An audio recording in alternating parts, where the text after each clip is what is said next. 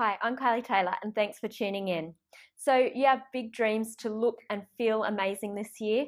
You've written down your goals, you've gone and got professional advice, you're reading your goals every day, but there may be one thing that you've overlooked, one thing that could mean the difference between failure or success. Today, I'm going to give you a few tips on how you can manage your friends, your family, and your work colleagues so you can stay on track.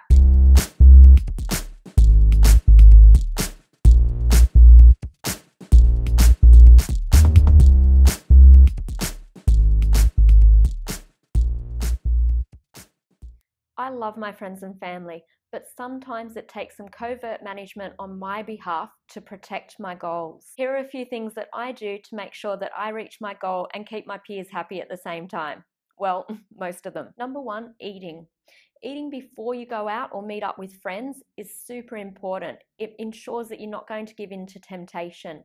If you're the host, make sure you put out some healthy options. And if you're going to a friend's place, maybe bring a bowl of something that's healthy and right for you to eat. Number two, drinking. If you're hosting the event, mocktails are a great way to fly under the alcohol radar. If you're going to an event at somebody's house, try to be the designated driver. It's very rare these days that you'll get pressured to drink if you are driving. Remember, alcohol equals acid, and acid equals fat retention. Number three, let them know. Looking after yourself and being healthy these days is a lot more accepted than it used to be. Tell your friends what you're doing and why it's important to you. You might get a few allies that will back you up. Number four is positive talk. Make sure you're always talking positively about what you're doing and about your goals. Not saying that if you are having a tough day not to talk to somebody, just make sure that you choose the right friends to lean on.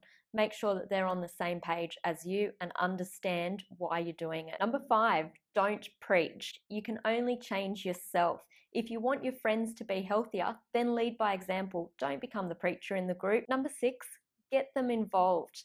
Asking a friend for some support at the gym can be a great way of getting away from those terrible hangouts like the food court or sitting in front of the TV or going to the pub. Number seven, separate your food. If you're living with other people, the best thing you can do is separate your food from theirs. Get your own shelf in the fridge and prepare your own meals if you have to. With a little forward thinking, you can definitely reach your goal and still do all the other fun stuff with your friends. I'm Kylie Taylor, and remember, success is a journey, not a destination. If you enjoyed today's video, please hit the like button below and subscribe. I'd love to have your company and I'd love to hear your comments.